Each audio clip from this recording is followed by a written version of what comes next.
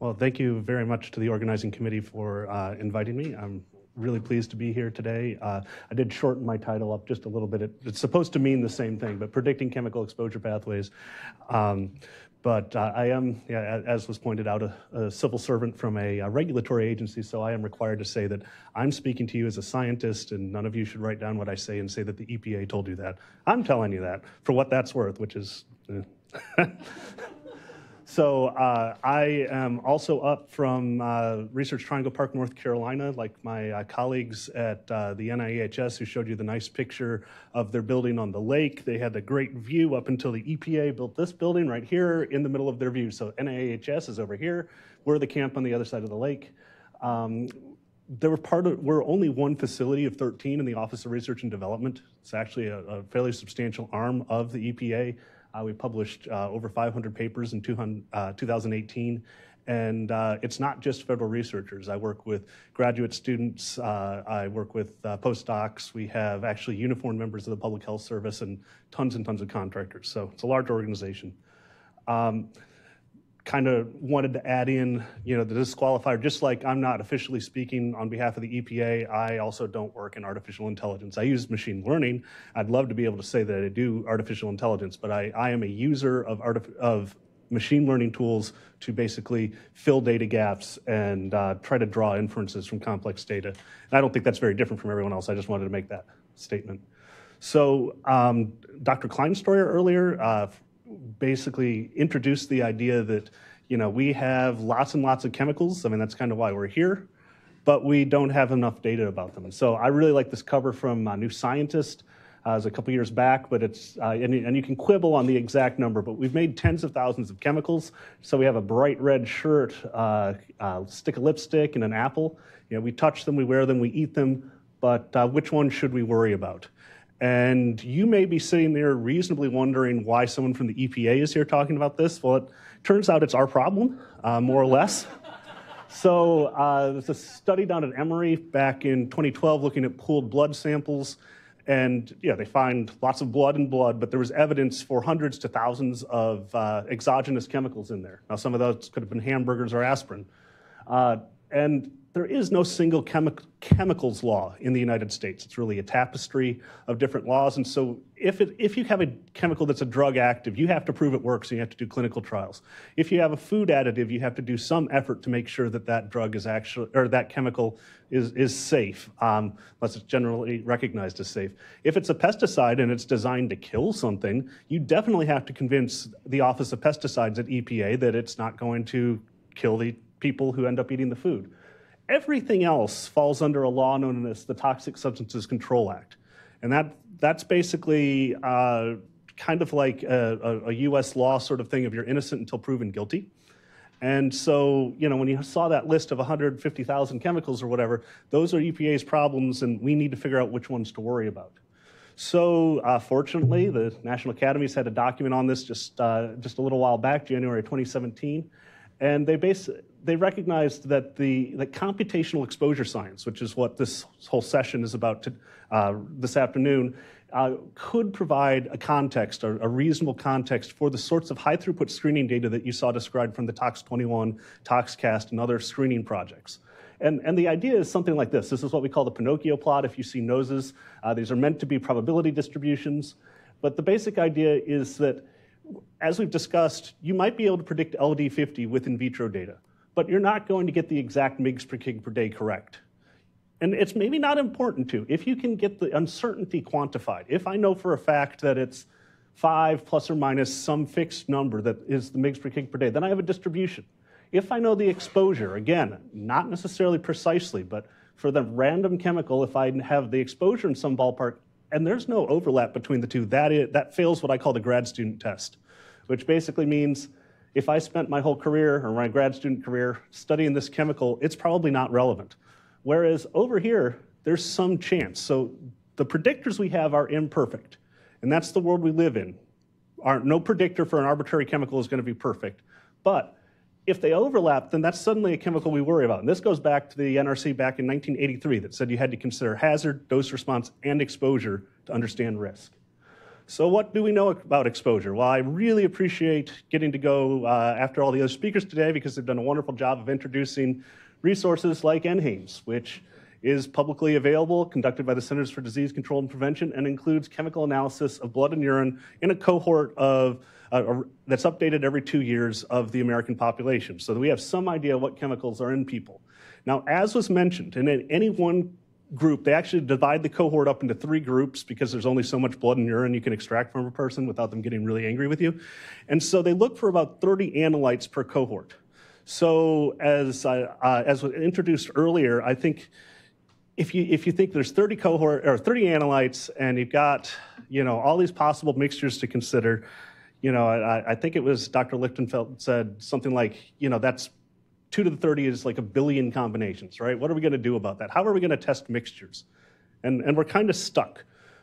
But this gets to the point of why machine learning might actually work for environmental health science. So a researcher at EPA, Dustin Capron, working with Mike Ternero at EPA, applied an algorithm.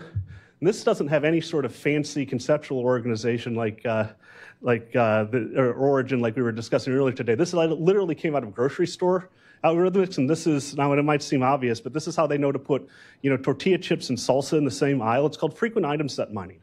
And you look at a transaction, and humorously, the very first analysis of this back in the early 90s came up with the idea that if you're late at night and you're shopping in the grocery store, if you buy diapers, it's very likely that you're also buying a 6-pack of beer. Now, I've yet to be to a grocery store that actually has acted on that information, but that's the idea. That transaction, if I'm up and getting the diapers, I'm drinking. That's basically what they're saying here. And so what Dr. Capron did is basically look at the blood samples, so 30 analytes, and then, so here's the analytes across here, and he identified mixtures. Now, some of these are trivial mixtures, like 2 metabolites of the exact same phthalate. Okay, well, you got exposed to that phthalate. But some of these others are fairly complicated mixtures. And what's interesting over here is you see these numbers that start at 0.33 and go up to 0.4. That's the percent of the US population that these mixtures occur in. So what I'm giving you here is, yes, there's 1 billion possible mixtures you could build out of these chemicals, but there's 29 you could test here, and each of those 29 is in at least 1/3 of the people in the US population. So if I have tox gas, this is 30 chemicals. That's nothing for tox 21 to test. And then you're speaking to a large fraction of the population. Now, why does this happen? We know mixtures is a problem. How can we get away with this?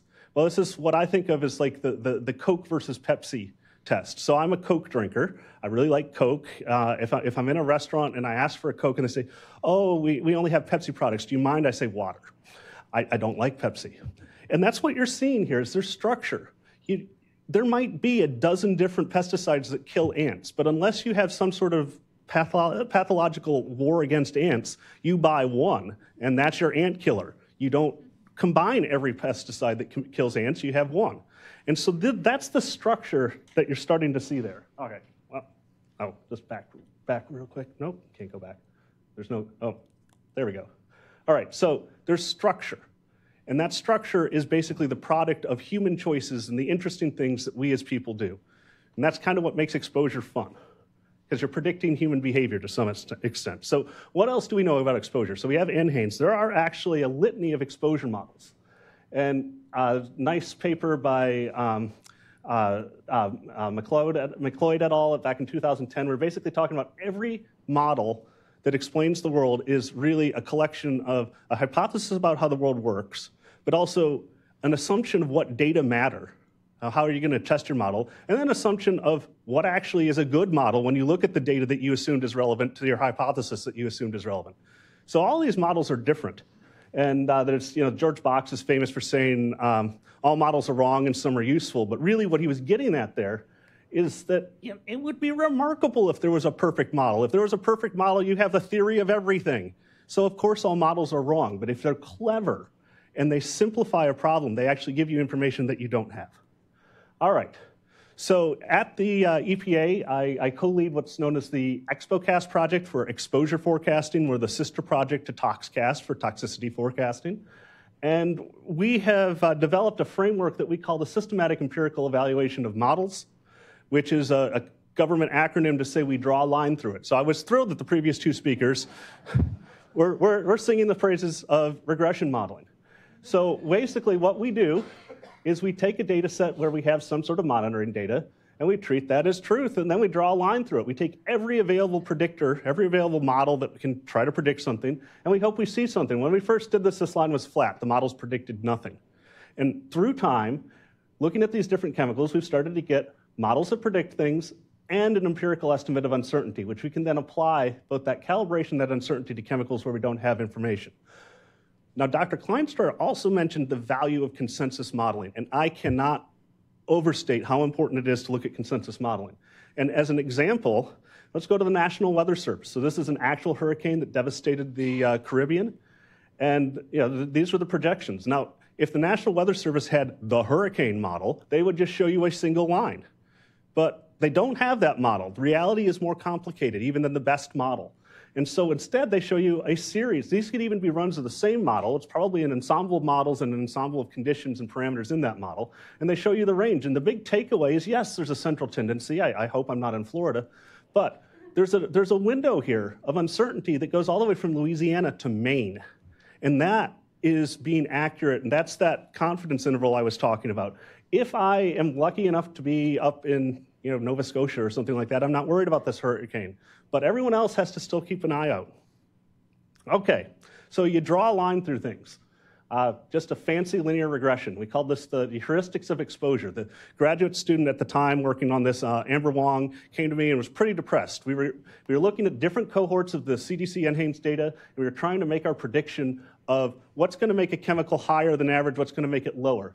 She got the exact same regression coefficients for every single subpopulation. And so she was really depressed. She came in my office, and we kind of sat there for a little while, and it's like, wow, that sucks.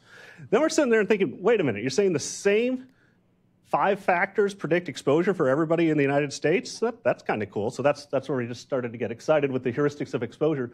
4 of these things are yes or no questions. Is the chemical an industrial chemical with consumer use or no consumer use? The only thing that's quantitative is the national production volume. We were able, with this model, to actually explain a lot of the variance in the exposures that you get from the CDC. So again, why the heck does this work? And I got asked that question a lot, and I worried about it. There's a nice paper that came out on environmental science and technology. I think this was 2015. Hyungwoo Shin, who's now at University of Texas, Arlington, wrote this. And what they tried to do is kind of consensus modeling of human exposure to chemicals. And they came up with a model that was ridiculously conservative, because basically they had to assume that you used every chemical in every way. And that doesn't really make sense. So basically they said the assumption that 100% of the chemical was used in every single way that they had to do really limited their ability to model an arbitrary chemical. It's reasonable. So I'm still a big believer in consensus modeling. So we put together at EPA a collaboration across the United States and actually members in Canada and Europe of models that can basically take chemical structure and make a prediction for thousands of chemicals. Now, are these predictions good or bad? We don't know. The interesting thing, well, there's lots of interesting things about this, but I've only got a little at a time. These are different sorts of models. Some of them are residential, some of them are dietary, some of them are chemicals being poured into water from a factory. Some of them are literally just, is it a chemical that's been banned by the Stockholm Convention? There are models for all sorts of scales of things. I like to draw the comparison to model trains. I've never had a model train myself, but if you told me to build a model train set, I'd get up some green paper and I'd put the train tracks and I might put some trees in. That's kind of my idea, my mental model of what a model train set's like. Very few people in this room, I hope, would start making teeny tiny sandwiches for the dining car. But that is a factor you could include in your model train, right? You could stock that dining car and say, it's important to me that that dining car be stocked. That's the sort of assumptions we're talking about. EPA literally has a model for the application of pesticides to mattresses. Now, that's probably a killer model for applying pesticides to mattresses, but it makes no sense to run that for every chemical that's out there. So we started to group things by pathways.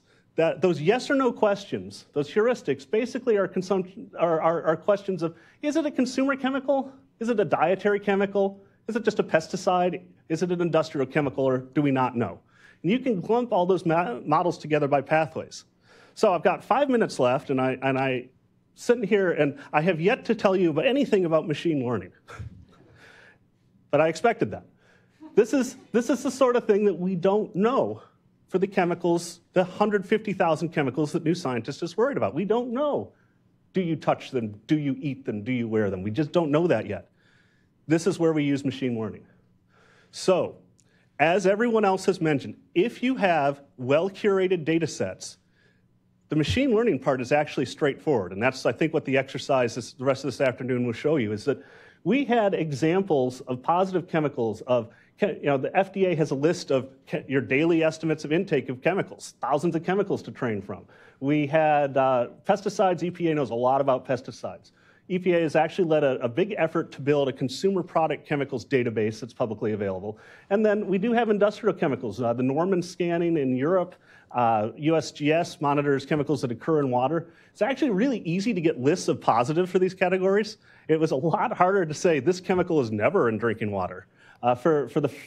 We defaulted to mostly relying on chemicals that were known to be pharmaceuticals, although I actually have my doubts about that for far-field industrial. There is known exposure to, we all take, well, we don't all, I take a lot of Tylenol, and I excrete Tylenol into the drinking water supply, and hopefully the plant cleans it up, but maybe not. So anyhow, we built all these models, and we actually get decent balanced accuracies. We're going straight from chemical structure to how the chemical is used. That might seem crazy, but on the other hand, there's certain features you have to be a solvent. You can't just be a chemical. If we do that, now we're looking at the intake rate from the CDC for 120 chemicals. We end up explaining about 80% of the chemical-to-chemical variance for the average person, using all those models and machine learning to predict how the chemical's used. And we can now take that information and apply it. EPA has a database of 687,000 structures that we're interested in, and we can look at them and we actually can make exposure.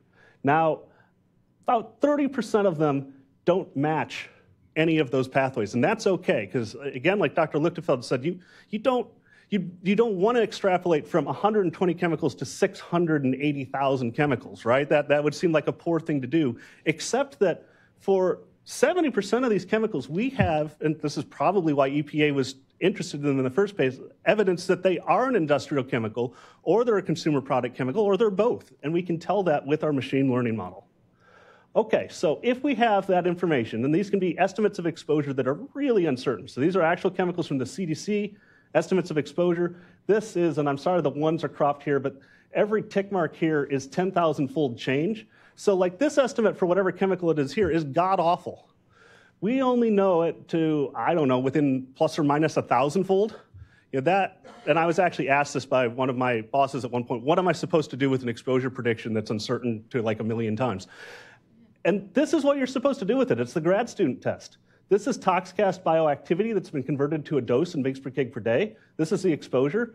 Both of these are uncertain, but they're separated by 100 million times. So that means I could be wrong a couple of times, and there's still not going to be an overlap. On the other hand, there's some chemicals here where, again, this is screening level. This isn't proof, but I'd be much more interested to know about these two chemicals here where there's a possibility that the exposure and the toxicity actually overlap. So that's how you use the ExpoCast and the ToxCast together to do a relatively rapid screening. All right, so I've got just a little bit of time left. I want to tell you about one other thing. If I can go from chemical structure and predict the chemical pathway, I can predict how the chemical's used. Now, I actually can't do this. Catherine Phillips, who could do this at EPA, she was able to, again, with a properly curated database that we call FUSE, the functional use database that maps chemical structure to how it's used. So we have things like it's used as a UV absorber, it's used as a preservative, it's used as a hair dye. Every use that's here in green, she was able to build a machine learning classifier with random forest that actually predicted accurately the use. Now, some things she couldn't build a model for, like a viscosity controlling agent. She had a data set, she couldn't build it. Why is that? Well, you can have a thickener and you can have a thinner. Our data set was only curated to, it does one or the other. I'm guessing that those chemical structures are opposite of each other. And so, again, if you curated that data further, then you could build your model. What you can do with this, though, is take the TOX21 data, which shows you the bioactivity. You can look at all these uses, and you can start to look at the probability. So here we have all the TOX21 chemicals that we don't even know how they're used. I'm not even sure how they got on the TOX21 list. but we know that they're more or less bioactive than other chemicals that have the same function. So let's look at colorant here. We have high probability that these chemicals are colorant, and then we can actually examine whether or not any of these predicted colorants are actually less bioactive than actual colorants that are in use today. So this is green chemistry by machine learning. This is a nice paper that, in green chemistry that Catherine Phillips published. So just to wrap up, at the EPA, we're users, end users of algorithms. We're not developing new ones, but we really need to do this. This is a major problem in that we need to come up with some sort of action for thousands of chemicals. And what we're able to do is basically, I asked earlier today, how do you get from empirical to mechanistic models? Well, I've taken a bunch of mechanistic models and turned them into an empirical model, so I'm a real jerk. But that's what we're doing. That's the trick, to figure out how to use them. And basically, what we're able to do is get estimates of uncertainty, and that's the key to making a decision. Now, I need to thank a huge, huge team across EPA as well as lots of external collaborators. I get to do the fun part and show you the cool graph from about half dozen papers. These are the people who did all the work, especially my co-lead, Kristen Isaacs, who co-leads the ExpoCast project with me. Thank you.